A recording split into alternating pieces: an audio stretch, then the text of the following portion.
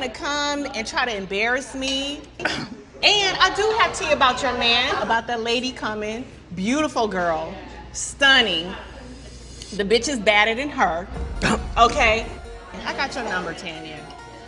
That's fine. I know she is. She is messing with the wrong one. Okay?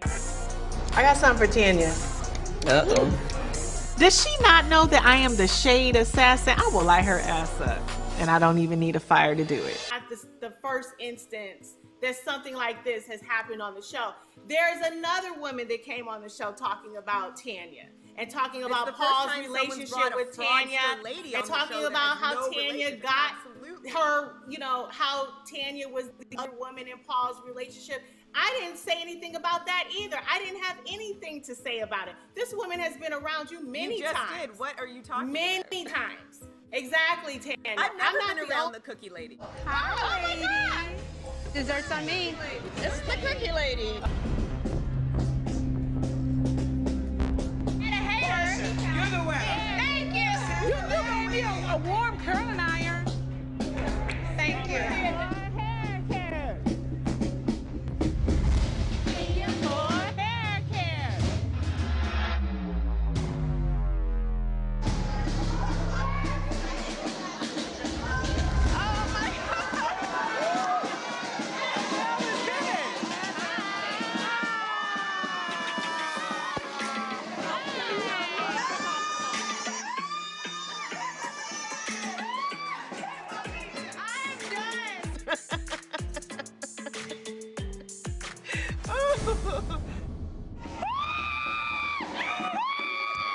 You guys want some? It's right here for you. Here you go, baby.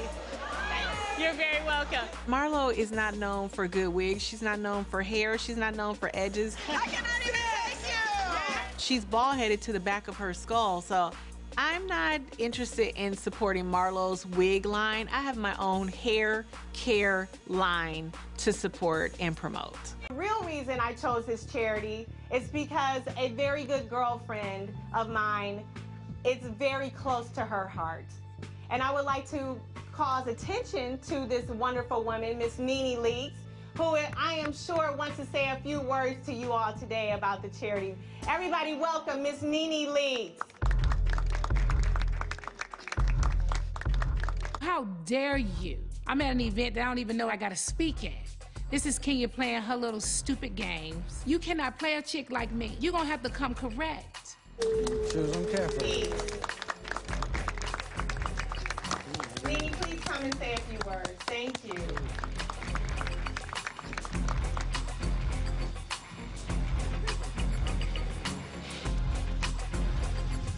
It's amazing how many good friends I have and don't know about it. But I would like to thank Saving Our Daughters, which is one of many charities that I work with.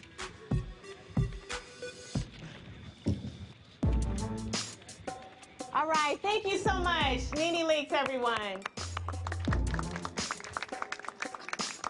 Whatever issues you have with me, Nene, this is completely uncalled for. You make me and yourself look bad. It's pathetic. I will talk to you another time. No, but you should have said when you had the time to say it, Nene. You had the floor. Kenya, you shut the up, bitch. You shut the up, bitch. You shut the up. You shut the up. Listen, she talks about Brooklyn looking like Mark. Thank you, God. She does look like Mark. But we know one thing, that her kids are her kids because they look exactly like her. Touche. Let's move on. But my face is gorgeous, bitch, and you mad. Bye, You're sad. I'm so flawless. You wish you were flawless, bitch. This is You over flawless, there looking bitch. like a white woman in drag. Shut the hell up. Your whole body is botched, bitch. What Botched do you look booty, like? bitch. Botched booty. I don't know if I'm looking at the Real Housewives reunion or a scene from White Chicks. I know. Stop it, I can't. It's been a long journey. I can't imagine what 5 years feels like. Shamil was just saying that she felt she had been treated a certain kind of way.